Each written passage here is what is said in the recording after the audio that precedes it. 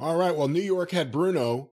Of course, Memphis, Tennessee had the King, Jerry Lawler, and this past week, Jim, only 1 hour, as opposed to the previous shows, which were 2 hours, a biography of Jerry the King Lawler on A&E.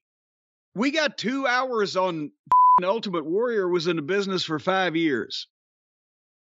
But, I mean, obviously, I could never get enough of, the old Memphis footage and the story. And my God, he's been in the business 50 years and done all the other shit, the artist, the art and the running for mayor and the whole 9 yards. And not just the Memphis run in the WWF, but the AWA and the other territories in the 80s, whatever. However, this was kind of like a trailer to a show. When you watched the whole show at the end, you were like, boy, that's going to be good. I can't wait to see the whole thing. There was no detail whatsoever gone into. It was the stories we've already heard with, about him and Andy, and not even in depth there. It was, and I mean, Jerry, there was no egregious, history rewriting here. They didn't come out and lie like, any other potential biographies where they, wanted to change the narrative or rewrite history or whatever. It was just, everything was omitted because it was just the most basic details of he was the king of Memphis. And he said, you see the Memphis Coliseum sold out for 3 seconds. But they didn't even really say the Memphis Coliseum. He's talking about going to shows with his dad that weren't even at the Mid-South Coliseum. Yeah, well, yes. And so that's what I was going to say is basically everything was errors of omission rather than rewriting any history. And then there was a few things where the chronology was, backwards when Lawler would tell the story, because Lawler's memory is notoriously rotten. And he doesn't remember the shit he's done himself. But so it was just, honest. I think he had the WWF agreeing to help them in Memphis a few years before they did the blah, blah, blah, or whatever the fuck. But that's basically the thing. Lawler is an amazing artist, right? He can draw, he can sketch, he can do anything in almost any medium. And his handwriting looks like art. It's like professional comic book lettering. He can sit down and just handwrite an advertising poster and okay, go copy this and hang it up. You and him are my two favorite wrestling handwritings. Well, no, mine's not even. Yours is very neat and it's recognizable. If anyone sees anything you ever wrote for the last 45 years, same handwriting. Well, but I'm just saying his is artist, right? Artistic.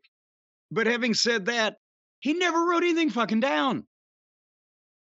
He couldn't remember. I remember asking him in the late 70s, Jerry, who'd you wrestle in your first match? He's like, oh, shit. It's only been it's less than 10 years ago. So, but that's the thing is that they never wrote any of this shit. I've talked about the TV formats that when he was the booker, he'd come in with one sheet off of a legal pad and it would say Seg 1, so-and-so versus so-and-so, 6 minutes, desk, interview so-and-so, 3 minutes, break. Seg 2, so-and-so versus so-and-so, 5 minutes. Desk, Lance and Dave do Memphis card, 2 minutes. And what they do is he'd just call you in the fucking little bathroom at Channel 5 and he'd tell you everything verbally because he had it in his head. And then you went out and did it. And if it was an interview and he said, well, say this and talk about that and don't forget to plug this and Terry Funk will be here next week, whatever. If you didn't remember it, you better remember it because you might not get a chance to ask him again. And it's live. So they can't hold up Seg 5 for a second. We're going over this. Fuck you. So anyway, he never wrote down like milestones in his career or whatever. He wasn't the obsessive record keeper. And so that's why a lot of this stuff is, lost. But they had footage from Jerry Jarrett, that they interviewed him before he passed. But Jerry, in a lot of cases, was the same way because he did this shit 40 years ago and he was doing at least one territory, sometimes two. And, for years and years. So he might not remember. And I don't think that, they had Lance Russell, which was fantastic. They got a chance to interview Lance. But I don't know if the people asking him the questions necessarily knew what questions to ask, right? So this was just the basic telling, I guess. Before we get into any further, what did you think? I enjoyed it for what it was. Again, if you know anything about Jerry Lawler's life, the good and the bad, none of it was really here. It just kind of went from 0 to 60 and then it was over. A lot of stuff about his collectibles and his man cave and everything, and him driving around talking to women in his Batmobile. But again, he's such a fascinating guy. There's so much to talk about.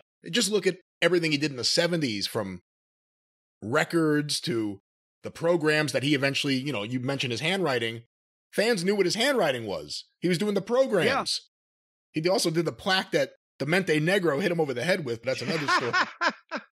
But he's such a fascinating guy. The AWA title win, again, that wasn't even mentioned. I mean, none of the big wrestling moments outside of WWE were mentioned. They talk about him and Brett and him and Piper, not about him and Austin Idol in the cage or him and Kurt Hennig for the title.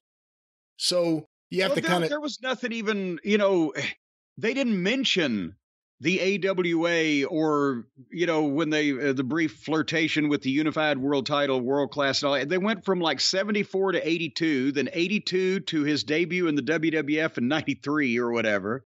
And then it was over.